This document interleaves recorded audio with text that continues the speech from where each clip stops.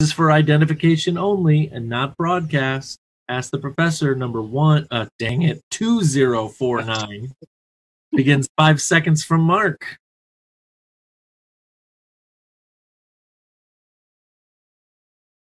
And I forgot my timer. And Heather's missing. That's all right. She'll be back. Okay. We'll go slow. The University Tower chimes, bringing another session of Ask the Professor, the show on which you match wits with the University of Detroit professors in an unrehearsed session of questions and Matt Maggio. And let me introduce to you our panel for today. To my southeast, it's Professor Beth Oljar. Hi, good to be here. Thanks for being here, and thanks to God that you are not in the southeast of the United States right now, which is a hotspot for the coronavirus. Well, right. Yeah, well, welcome to Scientific Objective Fact the Hard Way. It's really interesting to read the news every day and not really see anything necessarily new. But the numbers are not playing very well, even in our state where we've got things clamped down fairly well, considering the rest of the country. Yeah. I don't know if you agree with that or not, Beth. What was that? Oh, I don't know if you agree if our state has things clamped down fairly well or not. I think a lot better than a lot of other states because we have a governor who's, paying attention to science and the facts. But, I guess we should be glad that the president hasn't sent his stormtroopers into Detroit yet, as he has in my hometown. That's right. Portland. Unbelievable. But I appreciate the text that you're sending about the wall of moms and the wall of dads. The wall of dads had their leaf blowers to blow the poison gas away from the protesters, and I think that that's awesome. That's my favorite thing. Able to cameras to catch what was happening too. Absolutely. So they couldn't cover up. They had signs that said "Fathers Against Fascism." I love it. That's awesome. Anytime a group of people show up and they've got coordinated T-shirts, like I'm tuning in. That's all I got to say. Professor Stephen Manning is here from Political Science. Good afternoon. Good afternoon. Are you more comfortable now, Stephen? I'm trying to, as I said, treacherously close to cocktail hour. That's all I'm going to say. Right before we got on, Stephen, we were conjecturing about the possibility of us all downloading the app to our phones and then just all being in separate cars during the Dream Cruise and just trying to do an entire episode. Yeah. A little bit too much. Just a little low. Yeah. But there's no Dream Cruise. What do you mean our own Dream? Yeah. Professor Maggio, do you think there's going to be a Dream Cruise? Of course there is. No, they We're can't. idiots. Well, they canceled any official, I think, sponsorship or activity, but you can't prevent everybody from driving up and down Woodward. If it gets too out of control, maybe they'll just close Woodward down like they usually do. I am going to assume that's going to happen sometime relatively soon. Yeah, absolutely. So, Can't stop. Even if they try to do that, that would be as exciting as the Dream Cruise itself. So I'll still take my chair over to Woodward and watch the festivities. A lot of it always took place kind of unofficially anyway, right? Right. I mean, In the before early actual days, day. yes. Yeah. My kids equate that part of the cruise, considering literally the moment it starts to warm up, we start seeing people with their lawn chairs on Woodward. They equate it when they shut Woodward down as a fireworks show because they get to see the police rip off those flares, Yeah. Kind of cool. Professor Heather Hill is here with us today. How's it going, Heather? Good. How are you, Matt, and everyone? Just Hanging in. living the life. What can I say? Hi. Yeah. I have a couple of monarch butterflies in my bird. Yes. So, making me happy. Does that mean that you have some milkweed in your gardens? Mm-hmm. Excellent. Most excellent. We actually saw one in our backyard a couple of weeks ago. We definitely don't have any of that. And I was like, well, they're already up and moving. What can I say? Pretty interesting.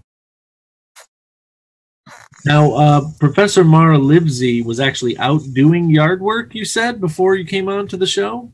Oh, that's right. We're finishing up painting the back deck and cleaning out the garage, organizing, spraying it down. It's kind of a big deal. You've brought that house from purchase to livability in a very short period of time. Oh, that's right. I mean, I'm not just going to be sitting here doing nothing. Also, I need a break from making course content. Yeah, good point. Once in a while. Very good point. Very good point.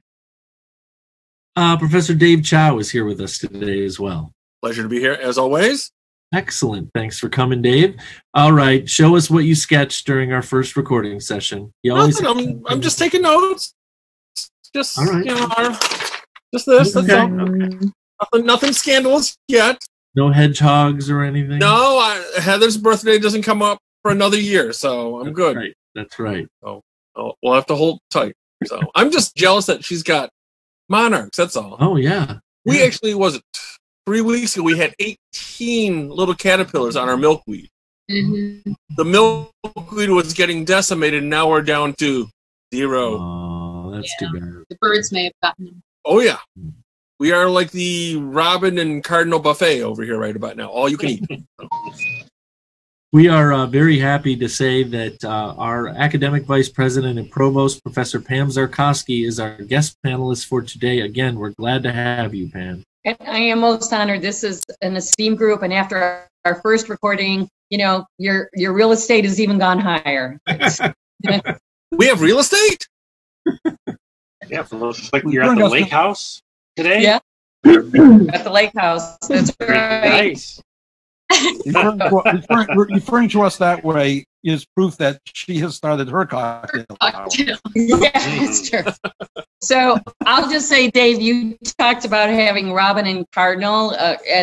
I'm not at this place that the folks on the panel can see, but we like to entertain all the deer. We kind of have a buffet for them. They like to eat all of the rabbits and the deer. Just love everything I plant. So come to the our buffet in the morning and just enjoy yourselves. Then I think they have cocktails on our deck. That's what I think they do afterwards. Yeah.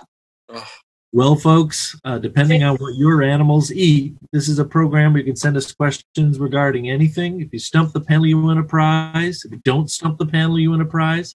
You can send us the questions in a number of ways. You can email us at atp@udmercy.edu. Reach us on the web at udmercy.edu/atp. Find us on our ever-growing Facebook group. Another few people added over the last week. Or listen to your favorite smart speaker by asking it to play Ask the Professor at University of Detroit Mercy. And Matt, did you introduce everybody? Did I just zone out there for a minute? I thought I did. Did I miss someone? Oh. Okay, the hour is early tonight. Okay. I just want to make sure everybody got their moment in the sun. I guess I zoned out there on Zoom for a few minutes. Okay. That's all right. Thank you. Did you get Beth? Did you miss Beth or get Beth? I thought that I did Beth first. She was in the Southeast. Oh. Okay. Oh, that's right. Okay. I'm sorry for stirring. Did you get Dan? Yeah. I did. Yeah, I kind of hopped in there on the Dream Cruise. Oh, okay. So I'll take that. You don't have We're to with you, Heather. We're with you. We're all confused. I have been on Zoom since 7:30 a.m. Oh. Whose fault is that? So let's try this on for size. Let's. Dear professors, with the political scene as volatile as it may have ever been, I wanted to lighten things up by coming up with a list of presidential nicknames. I hope you can use the questions and they can bring some cheer to your crew as much as they give a few laughs during such uncertain time. Warmest wishes from Valencia, California, our friend Frank Burrows. Thanks for sending these in, Frank. So can I ask Steven a question? So that's an interesting introduction to that. The times that we are in, but to put that in perspective, are we really in unusual times, or has this been played out over and over again since the beginning of politics in this country? How is what we're experiencing now any different than how it has been? Is it really that different? I would agree with you there, Dan. I think what's happening now isn't so different from what's happened before, but I think politics are more polarized. What does the political scientist think? Yeah, they're certainly more polarized. Well, one big question is if Trump loses, they're already talking about this.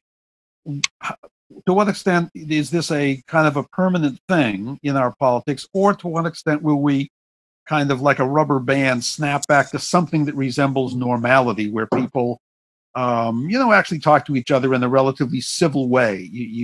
I'm assuming what happened on the floor of the House yesterday for an hour. That's certainly unprecedented ever. But it's an question. Hopefully, opportunists that they are, leaving the president a little bit, disagreeing with the president on some basic issues, including the next rescue package. Yeah, the Lincoln Project's been pretty amazing too, as far as stuff. I was going to mention the Lincoln Project. Yep. Pretty interesting. Led by, among others, Kellyanne Conway's husband, who was one of the first and remains one of the leaders of that group. Right. Yeah, that's fascinating. That is fascinating to me. That's, I guess, been a lot. I don't want to say it that way. Been allowed to go on. Makes you wonder what the real reality is when you see things like that you think should not exist. Anyway. Yeah. I'd like to be in the fly in the wall in the Conway's cocktail hour and dinner. Oh, your cocktail hour, yes. I thought it was something else. Get another cocktail hour reference. No. Well, we could say pillow talk. I mean, no. Okay. Oh, you're right. I haven't had dinner yet. I'm sorry. We're going to list some presidential nicknames, and I'm going to be asking you for the president. The human iceberg. Hoover. Coolidge. I would have thought it was Coolidge. But it's not Coolidge. Taft? Wilson. Not Hoover. Human iceberg. Rutherford B. Hayes. I'm sorry, Pam, what was that? Lincoln? No. Although that kind of fits a little bit too. Yeah. No, these initials are B.H. Benjamin Harris. It's in Harrison. Benjamin Harrison, yeah. I don't exactly know how that applies because all I really have are the matches here, but we have a political scientist, so I'm expecting, Stephen to figure everything out here, How about this one, Stephen? This one should get the train running again. How about the great engineer? Wilson. Oh. FDR. Engineer. You just said his name, Stephen. FDR? No, before your previous response. Oh, Hoover. Yeah, that's Herbert Hoover. Really? Yep. He engineered quite a lot of bad stuff. How did he get that name? I didn't say he was an engineer. Good or bad? He built the dam, didn't he? Yeah, that's pretty good. Jeez. I feel like I'm back in my freshman. But he probably said, I don't give a damn, not build a damn. Yeah. God, I'm going to miss it so much. This next one I actually learned from Beth Oljar because we were talking quite a bit back in the Bush years, as in the W. Bush years. Do you remember which president, Beth, you had told me was nicknamed your fraudulency? Nixon. Mm-mm. Someone who won a highly... I told you that? Yeah, you were the one saying that this president had that nickname because things were so wonky in the Electoral College. I just remember learning it from you. Oh, boy. Who's the president during the Teapot Dome scandal? It says it said it was Hayes. It was Rutherford B. Hayes, who was the president in between the Clevelands. Is that right? Or was that Harrison? You're asking too many questions, Matt. I've learned one thing about this show. it would behoove me to memorize the presidents in order. That would get me through a lot of questions on this show. Yes. So maybe that's a weekend project. Dan, when we get back to the studio, we're putting up all the president's pictures on the wall behind us. That map doesn't help. We Seriously, do you know how often I'm like, if I only knew the presidents. So Dan, when I was in middle school, I was given an extra credit assignment where I had to say all the presidents in order while holding a burning match. No, really? Was that a nun that did that to you? Yeah. No, I went to public school. How big was the match? Can you do it now? No. How long? Was it one of those long matches? Yeah. It was a regular tiny match. It wasn't a bit. And let me tell you, I got that extra credit. I did it.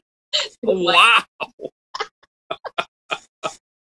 Okay, how about I throw you all a bone and we'll get back on track, okay? And At the time, he was referred to as the first black president. Bill Clinton. Bill Clinton, yeah, that was Bill Clinton. Seems kind of silly looking back over that nickname, but that was his nickname. Oh my gosh. How about King Mob? Kind of scary. Mob King Kennedy? Mm-mm. No. Is that a reference to the mafia? No, I don't know, actually. We've never had a rap star as president. Not yet. Not yet. Not a good one, at least. King Mob. King Mob. That sounds like something radical Republicans would have called Lincoln, but maybe I'm wrong. I mean, you're in the wheelhouse in terms of the right era, Beth. How about I just say the $20 bill? Jackson. That was Andrew Jackson. Yeah, it was King Mob, he was called. Okay. He's All right. quite possibly one of the worst. Well, no question, he's one of the worst presidents we've ever had.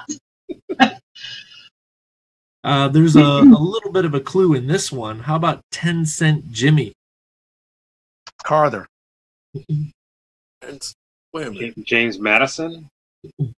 Jimmy. Is it Jim? Is it James? Jimmy Carter. James Polk. Madison, Polk.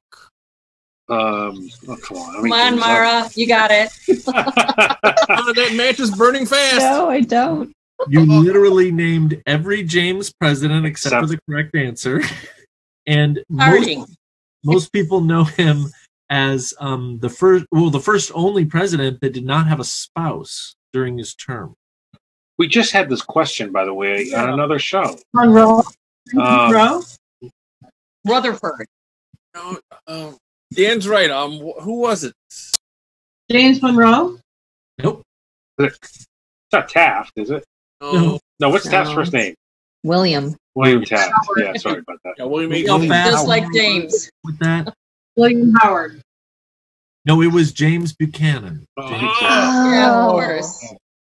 And I was this close to giving a Marvel Studios reference, as in Bucky Barnes, okay? James Buchanan Barnes. Mara would have gotten that. would have gotten that. Same here. Yeah, Baron Zemo? Oh. Who was old Sinkerswim? That sounds like Taft. Yeah, I was going to say Taft. It's not. Tyler. Nope, you're going to have to go back quite a bit more. This is a guy who couldn't swim. Or he was so big he just Sinkerswim. placed all the water in the tub. Quincy Adams. John Quincy Adams. I'm going partial credit, Beth. It was the original, the OG. John Adams was old Sinkerswim. I was going to say that. I really was. The only other clue I had there is now that I've actually, because I could never afford to otherwise, seen Hamilton on Disney Plus. Whew, John Adams gets roasted quite a bit. Oh, yes, he does. Taken down. Neither of the Adamses were reelected either. That's right. That's right. I still prefer Gomez. That's a great miniseries. The miniseries with Paul Giamatti and Laura Linney on John Adams. It's amazing. That was actually really good. How about the Dude president? Dude, D-U-D-E. Bobsky? Yeah, right. The dude. What other answer is there for that question? Yeah. The dude. I know so little about this president. The only other thing I know about him besides his name is that I think in his official portrait, he's got giganto mutton chops. Van Buren? No, Has he been named yet on the show so far? I don't think so. Okay. Tyler? Whoever we mentioned. oh, I can see him right about now, but I just Fran? No, you said it's somebody that you don't know much about.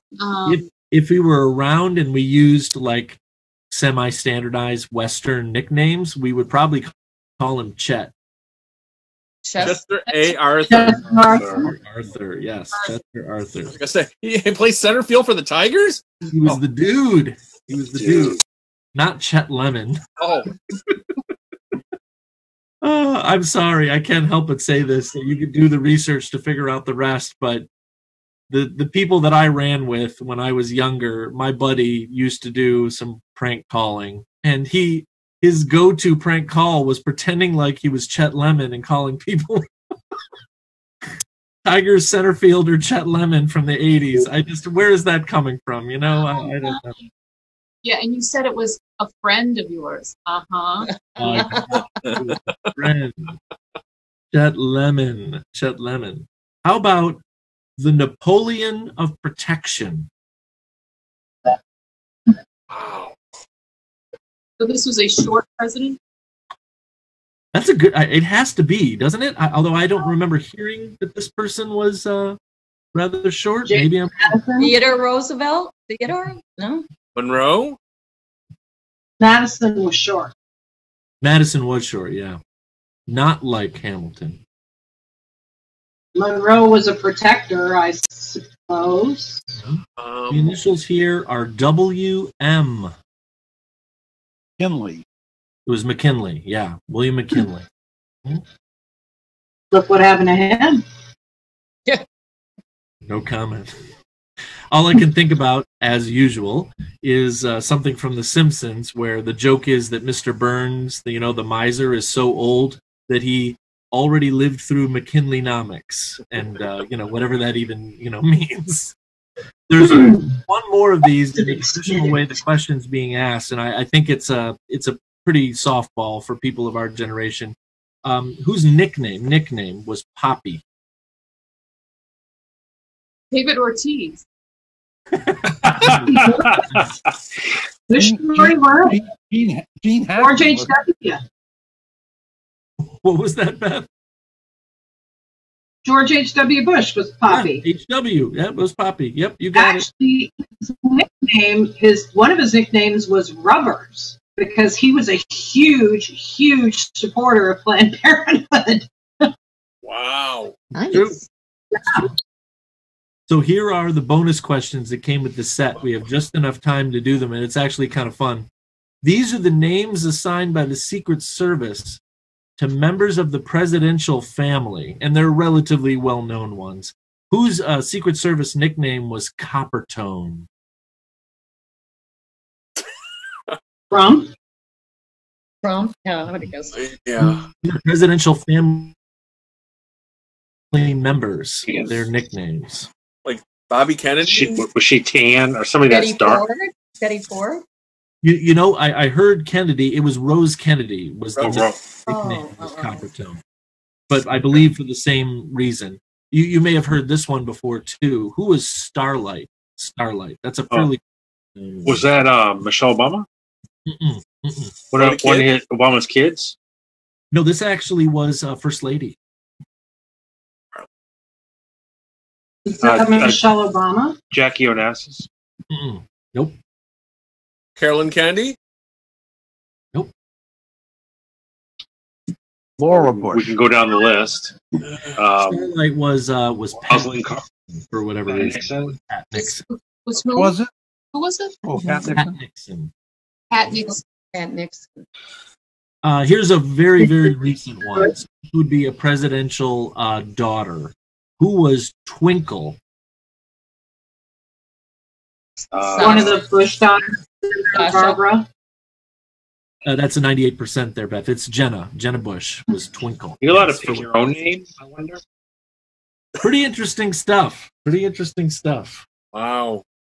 I successfully skipped over what this person is predicting Donald Trump's long-term nickname is going to be, and we'll come back to that in 20 years and see how history, treats our current president here. So the time has come at the end of our show to go back to the list of ATP favorites. We've done our magazines. Here's a good one. We've never done this one before. What's your favorite place to go to that's a museum? I'll start us off by saying that after 15 years of my wife working at the Henry Ford, it's hard to go to any other museum, even awesome ones like Smithsonian, whatever, and not think about how unique the Henry Ford is and the fact that it's close to where we live. It's pretty interesting stuff. People just don't collect full-size locomotives like they used to. You know? I beg your pardon, I'm saving up. I've got the yard for it. Yeah, my answer would also be nostalgic. So growing up as a kid, we always went to the Detroit Institute of Arts, and I just remember the sets of armor. Just like as a kid, always loving just going there and looking at those sets of armor. You know, if you try to put one on, they get really mad. Yeah, I can see that. Feel that from experience. Mine might be, Pam, you would know this too, in Istanbul, right? That they have now turned into a, it's both a museum and a mosque, but it's on the World Heritage, what's that called? World Heritage list? Yep. As Yeah, a the museum. Sophia. Right. The Sophia Hagia, and it's now Yep. turned into a, Erdogan has turned it back into a mosque. That's right. People can still go in there, but it's a very, very politicized decision for him to make. That was beautiful. That's been in the news a lot lately. I've seen pictures of it that brought back our visit to that. Good time. Yeah. Well, I'll add, I like the Motown Museum, and I can't wait to see it when it's redone. That was, I like all the museums you've mentioned, but I'll throw that one in Detroit. That's a great one. At Woodward and the Boulevard. I would say, besides all the Detroit museums, the British Museum of Natural History is very good in London. So I just remember that. It's a good experience.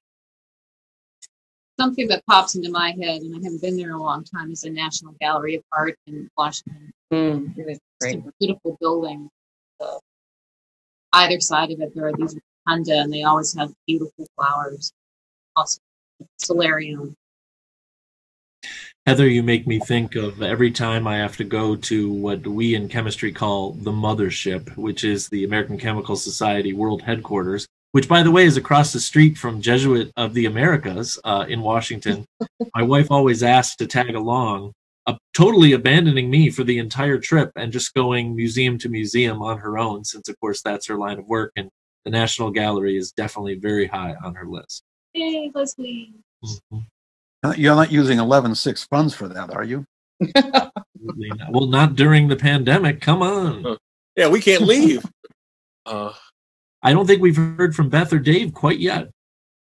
Well, I'm with Pam. I really love the Motown Museum and seeing the part of the floor that's worn away from when the engineers were keeping the beat in the DIA. But there's a museum in Oregon called OMSI, which is the Oregon Museum of Science and Industry, that was a big hit when I was growing up. Very It was cool. really cool. Okay, I'm down to 3. MoMA in New York. Of course. Gee. The Royal Tyrrell in Drumheller, Alberta, which is a great dinosaur museum. It's actually a working lab. And Matt, you might agree with me on this one. Marvin's Mechanical, out on Orchard Lake. Oh, Marvin's Marvelous Mechanical Museum. Yes, absolutely. So all the pinball games. So I Very, can't wait very for that to nice. open. So. Yes, someday. Soon. I'm afraid we've used up all the time we have for today, so the time has come to say goodbye. Beth. Bye. Steven. Once again, Matt. Steven. Oh, I didn't hear you. I'm sorry. Yes, I was laughing. I helped. Goodbye. Everyone stay safe. Dan. Goodbye. Heather. Bye. Mara. Bye. Dave. See ya. And Pam. Goodbye. Wear a mask. Mhm. Now these words from the University of Detroit Mercy. I'm assuming you're just going to edit the last bit on, right, Michael? That's correct. Yes, that's what I will do. I will do that. Thank you very much, everybody. This was a ton of fun. Thanks for playing with us, Pam. Oh my God, you guys are great. This was fabulous. It's been a rough everything, so this was a great end to the week. So Yeah. Absolutely. We'll get you back in the basement of Briggs. Okay. Pam, we tried so many You've years. been working really hard on, taking everybody through this, and you certainly deserve some relaxation. So I hope you are getting some, and Yeah, bravo to everybody. Yeah, try to get there.